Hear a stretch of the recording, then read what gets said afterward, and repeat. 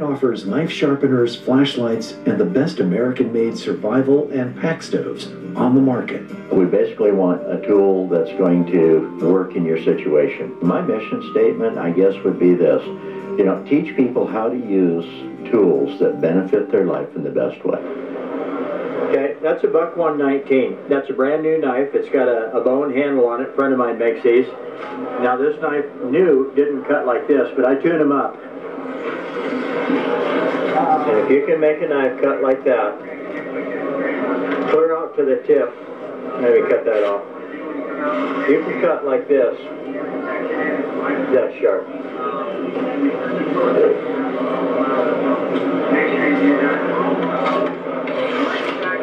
Paper's a strange thing. It's tough, but it's also flimsy. Buck 119. Hi, this is Brad. How you doing? I'd like to show you how to make a fire with a Sharpens Spark Mini, okay, and just a little accelerant on a little bit of grass down in a hole in a rock, and it's going to look just like this.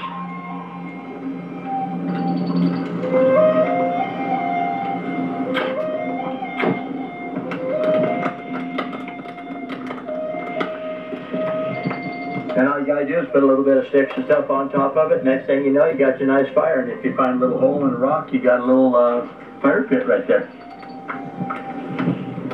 Take care. Have a good day. This is Brad. Go to YouTube, watch our videos, Sharpens Best, and you know, just learn how to sharpen things, different things. You know, enjoy the scenery, enjoy the fun. I travel a lot. Good scenery. YouTube, Sharpens Best. This is Brad. Take care. Have a good day. As you go through your life using all kinds of tools, no matter where they are, whether you're recreation or work or just around home, and things get dull. If you use them, they get dull. That's all there is to it. Sharpening them yourself instead of having to buy new ones or get them sharpened by somebody else is really important, because you just get the job done. You continue on with what you're doing. Believe me, you can't sharpen things without the education.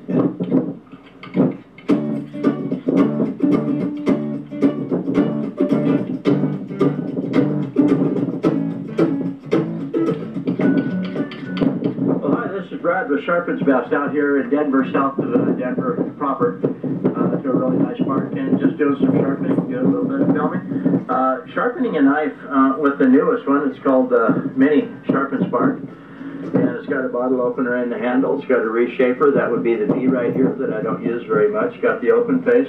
The open face is actually two 90-degree corners. This is flat. You got a corner there and a corner on the other side, and maybe you can see it if I point right at it right there.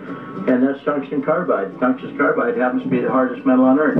So when you sharpen a knife, you don't come up here and rip at it, you know, just like that. It'd be more like this right here. I'll slow down so you can see it a little bit better. And it is just the corner of the sharpener touching the cutting edge of the knife.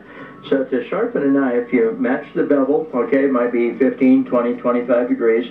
Then let it turn about 45 degrees or 45 degrees this way, and then just start brushing. I use my leg for a bench or a table, and then work on the radius and on the tip just like that. Bring it right out here and work on the tip. Work on it this way. I can make tips of knives sharper than just about anybody, because if you're using a stone, you're coming in here like that, and you got the angle to worry about. And with mine, I just brush along like that, and it falls right off the tip of the blade, so it's just a natural occurrence. So let's see, this is the knife actually that's on a lot of videos. So let's see a little bit thicker cover on this magazine. Oops, I got two pieces of paper there anyway, so let's do it this way. Tear that off of there. You know, if you can cut that easy right out to the tip, or on the body of the blade, anywhere on the blade, and cut that easy, it's plenty sharp enough for a hunting knife.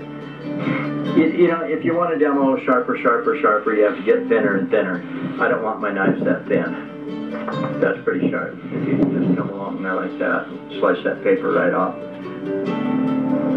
This is Brad, sharpensbest.com. Take a look on our YouTube videos, Sharpens Best YouTube.